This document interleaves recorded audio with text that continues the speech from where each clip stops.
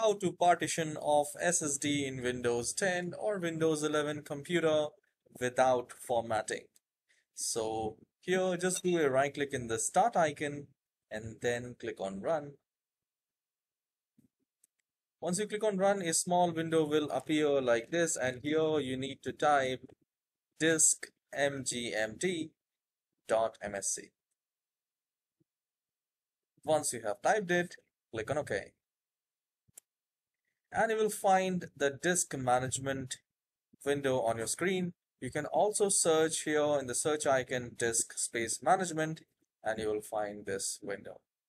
Now I'll maximize it, and here we need to look few things. Currently I have only one SSD installed and I can see the healthy partition is there, C is there, unallocated space is there, and then healthy recovery partition is there. So if you find any unallocated space, you can simply do the right click and you can create a new drive. All right. If you do not, I can see 4.8 GB is unallocated. So I can create a new drive, a new partition with this unallocated space. Else, what you can do is you can simply select your drive, the C drive, and you can see the capacity of the C drive is 232.1 GB, and out of that we have 74 GB free space. So I can create a drive below 70 GB or 74 GB than that. So I'll just do a right click and I will click on shrink volume. All right. And if you have any unallocated space, what you can do is you can extend volume. So whatever the unallocated space is there, that will be added to the C drive. All right. So I'm going to, add this unallocated space. Now you can see I have 237 here. So you learned how to, add those unallocated space to the C drive. Now we are going to do the partition, and I'll just do a right click and I'll click on shrink volume. And it will start querying how much space is available.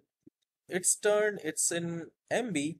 So let's say if I want to create a partition of 10 GB, I'll mention 1 GB equals to 1000 MB, 1024 MB. So I'll mention somewhere around 10,000. So here I have mentioned 10,000 and I'll click on shrink. And you can see 9.77 GB, round off amount, 9.77 GB unallocated space is there. I just need to do the right click on that unallocated space, and here we need to give a name, new simple volume, and we need to click on next, and I'll click on next again without mentioning anything. Don't make any changes. If you want to assign a different letter, you can do that. I won't make any change. I'll just click on next.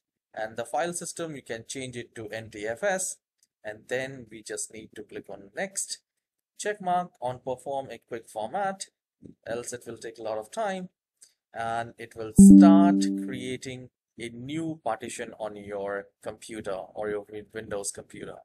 So now I'll go to this PC, and now we have this D drive. So we have successfully created a new partition on Windows 11 computer. The process is same for Windows 7, Windows 8, Windows 10, and Windows 11. All right. So whatever the steps I share, I make sure that it works on all version of Windows. And guys, if you like this tutorial, please hit the like and subscribe. And please do let me know in the comment section if you have successfully created the partition on your Windows 10 or Windows 11 computer. I'll see you in the next video. Have a wonderful day.